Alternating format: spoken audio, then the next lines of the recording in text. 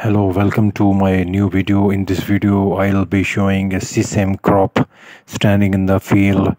So sesame is known as the queen of oilseed crops.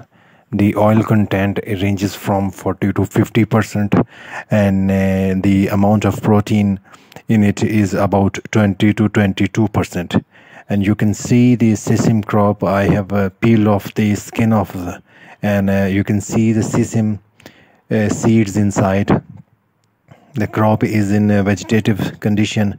The crop is being grown and not being matured, so it will mature after 15 to 20 days. So it's best crop all over the world for protein and oil content, and crop doesn't need much of fertilization and insecticidal crop protection practices, and it gives a good returns when you sell it.